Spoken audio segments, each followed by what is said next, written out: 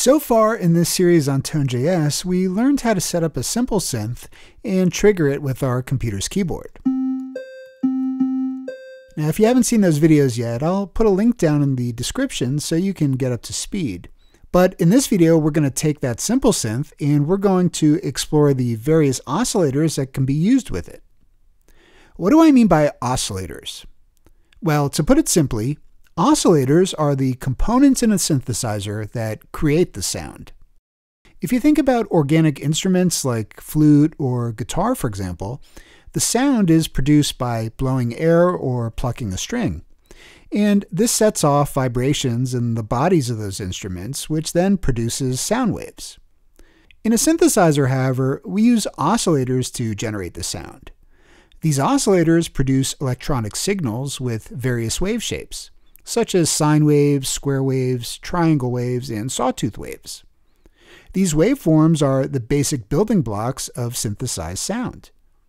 Now, if we look at the Tone.js documentation for the synth, we see that it's comprised of an OmniOscillator, which then gets sent into an amplitude envelope, which then finally gets sent to the output, or your speakers.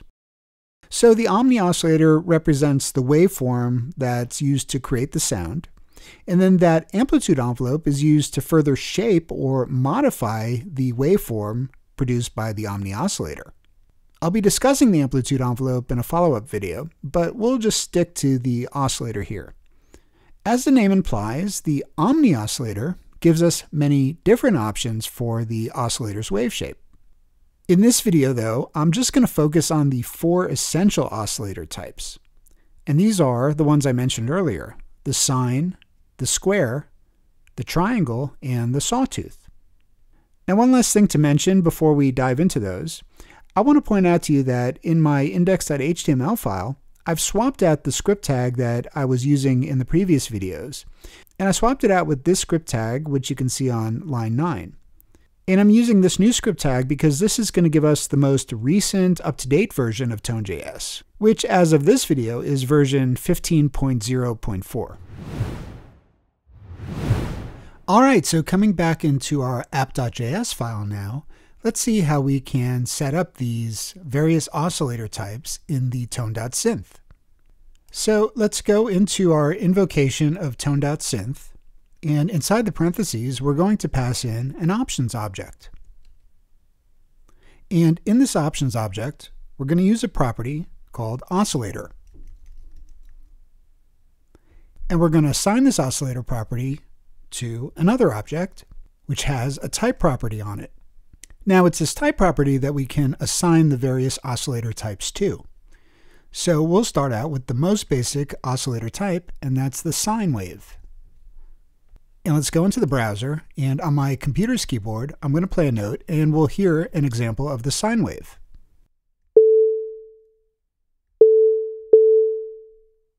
I described the sound of the sine wave as being very pure, very simple, without any buzziness or harmonic overtones to it whatsoever. Now to compare, let's change the type of the oscillator to the triangle wave. And now we'll come into the browser and trigger the triangle wave. And notice that it's still a fairly pure sound, but has a slight bit more buzziness to it than the sine wave, which we heard before. Now let's try the square wave. And again, we'll play a note. And hopefully there you can hear the difference in the timbre of the sound, or the characteristic of the sound. The square wave has more of a buzziness and maybe more of a hollow kind of sound when compared to the sine and the triangle types. And then for the type with the buzziest sound, or the most harmonic content to it, is the sawtooth wave. So let's hear that one.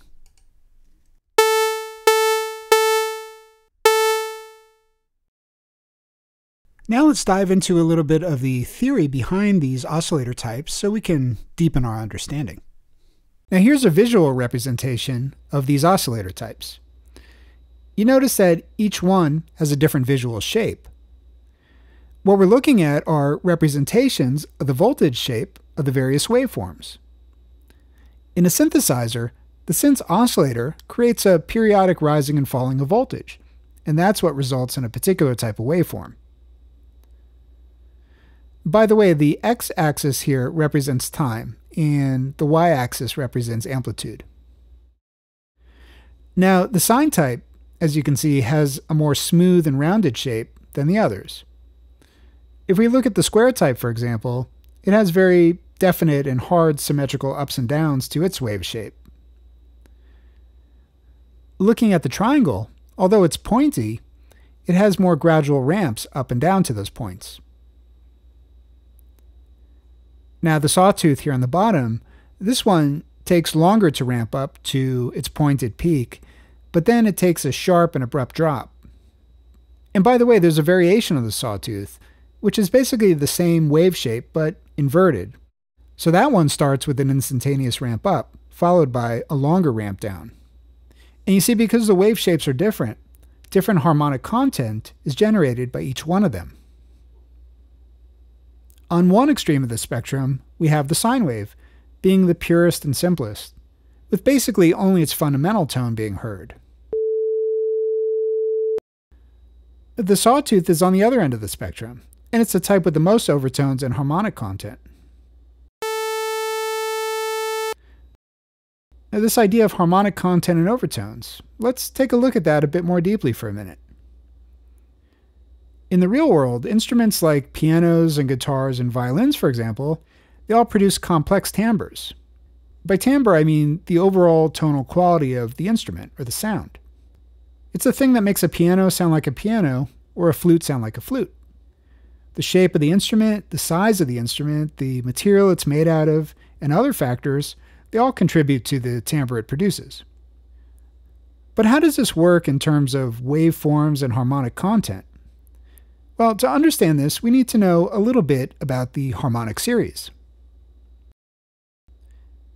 Now here we have a musical staff, and the pitches on this musical staff are the first 12 pitches in the harmonic, or as it's also known, the overtone series. When an instrument plays a pitch, like the pitch C for example, you're not just hearing the note C. What you're actually hearing is a whole series of notes or overtones in addition, not just the fundamental pitch. The thing is, these overtones aren't at the same amplitude as the fundamental pitch. If they were, that would probably sound really cacophonous. Rather, the overtones are blended in with the fundamental, but at a lower amplitude, and this is what gives each instrument its particular timbre.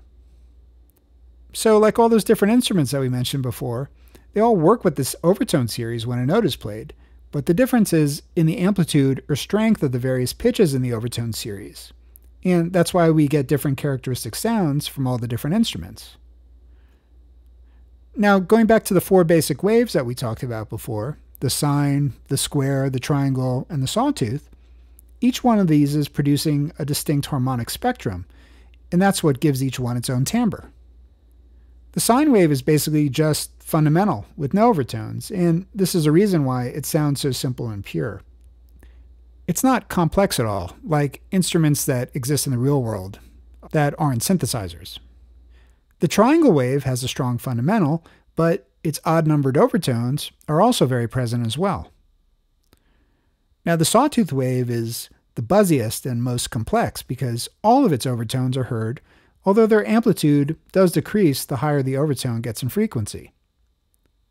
And then the square wave, like the triangle wave, focuses on the odd overtones in the harmonic series. Although these overtones differ in their amplitude and the rate by which their amplitude decreases compared to those of the triangle wave. And that's why the square wave seems to be buzzier and a bit louder than the triangle wave.